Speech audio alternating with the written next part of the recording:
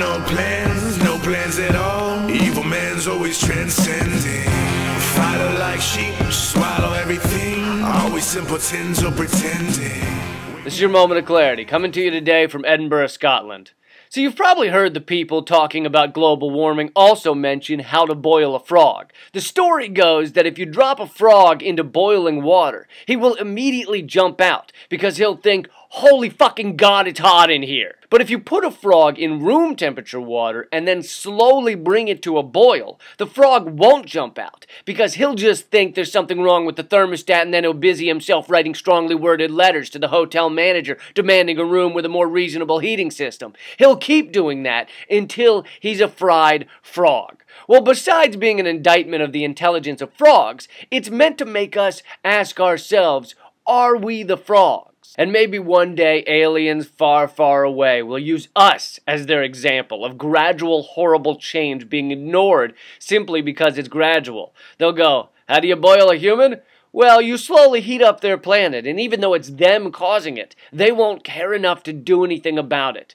The other day, for the first time in 3 million years, our planet passed 400 parts per million for carbon dioxide in the atmosphere. Many scientists believe 350 parts per million is the maximum level for a truly safe and stable planet. But we left that number in the dust. 350 can eat our wake. Scoreboard, scoreboard. Overrated. But people don't stop to think about all the positives of ignoring climate change. In only a few years, there could be affordable beachside property in Ohio. Not to mention affordable beachside melanoma and halitosis. You used to live on farmland, now you live on a fucking water park. How cool is that? No, but seriously, the reason there's so much supposed debate on climate change, and I don't mean debate among scientists, there's essentially no debate there, but the debate among others is because there are several types of people who either want global warming or don't mind it. First of all, you have the evangelicals who believe it's all in God's plan. Apparently God's plan includes killing tons of people with floods, droughts, and famine, and making the planet uninhabitable. And why would he do that? Gay people.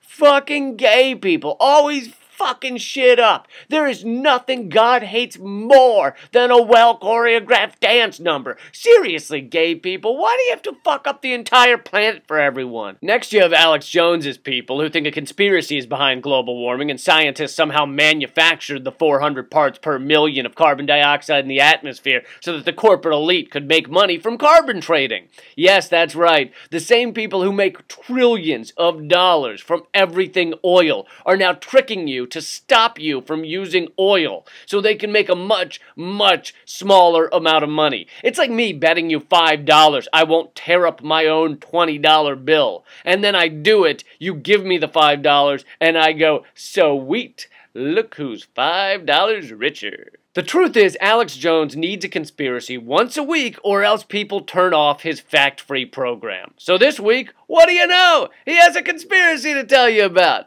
This is my only question for Alex Jones and his fans. When was the last time someone just actually died and wasn't assassinated? Never? Really? No one's ever died? Then there's one final group that love global warming, the corporate plutocrats, who don't mind global warming so much because A, they make insane amounts of money from us burning oil, and B, they want the oil underneath the Arctic. So they love that the Arctic is melting. They don't give a fuck about a penguin. I know penguins don't live in the Arctic, but still, you gotta admit, they don't give a fuck about a penguin. Note to self, purchase website, they don't give a fuck about a penguin.com. I have to admit, it's nice to see the idiots and the douchebags coming together on something. They really have put their differences aside to go forward hand in opposition of what every scientist is saying. The truth is the debate is over, and we're passing one horrible milestone after another while we sit here arguing an inarguable debate. I would say the debate is moot, but I looked up the word moot in the dictionary, and the definition is, number 1, arguable, as in this debate is moot, and number 2, inarguable, as in this debate is moot. So it's high time we took the word moot out to the shed and beat the shit out of it. It's having an identity crisis, and we don't have time for our words to go off soul searching. So if you think about it, If you put a human in a boiling pot of water, he would jump out. If you put him in room temperature water and then bring it to a boil, he would probably still jump out. But if you put him in room temperature water with 3 other humans, and while the water slowly came to a boil, the 3 others told him reasons he should think that either the water is not getting hotter, or that God wants it to get hotter, then the human will stand there until he dies a horrible death, and takes the frogs with him. And that's been your moment of clarity, coming to you from Scotland today, land of the rainy, moldy castles. As you can tell, I'm touring, so go to leecamp.net/schedule to see if I'm going to be near you. And this music here at the end is the song We Want by my friends in the band Junkyard Empire. Thanks a lot. Supporting human conditions, not free market propaganda and corrupt politicians. Cause they owned by special interest groups that fund their campaign. That's why you hear the same old things they claim, but change never came.